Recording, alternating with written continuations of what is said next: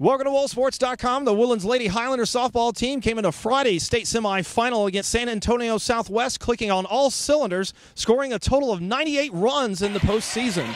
Abby Landcamp set the tones for the Woodlands as she struck out two of the first three Southwest batters to begin the game. The Lady Highlander bats came alive quickly in the bottom of the first. Leadoff hitter Aubrey Leach singles up the middle to get it going for the Woodlands. Leach then steals second. Sydney Salmons next up, gets an infield singer, and just like that, the Lady Highlanders have runners on second and third. Caitlin Stavanoa singles to center field. Leach scores, and it's 1-0 Lady Highlanders. Shelby Dublin steps in and then hits into a fielder's choice that scores Salmons. And here we go, it's 2-0 the Woodlands with nobody out. Abby Landcamp helps out her own cause with a hard single to right field. Stavanoa come on down, and it's 3-0 Lady Highlanders.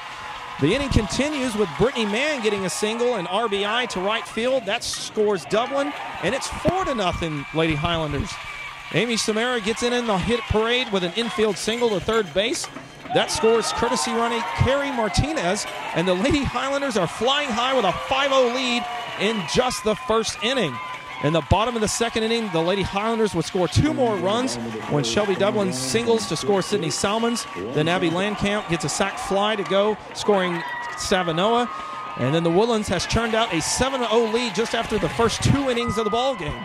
Abby Landcamp continued to be dominant. She went 4 innings, scattering 5 hits and striking out 4 Southwest batters. Southwest got a run in each of the third and fourth innings to cut the Lady Highlander lead to 8-2, but couldn't continue the rally. The Woodlands continued to pound out the hits as they scored 2 more in the fourth inning.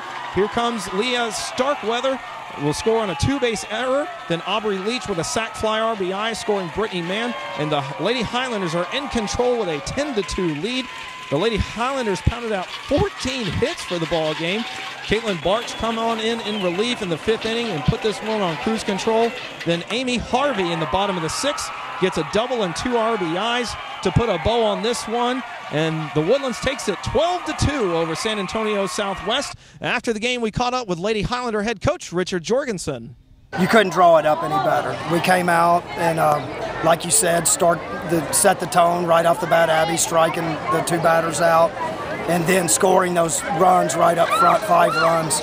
And we were relentless. You know, our girls, you know, they bought into what we were trying to do, and they were relentless on the bases and hitting the ball and making things happen. We knew them being just right down the road that it was going to be crazy. So, you know, like you said, character.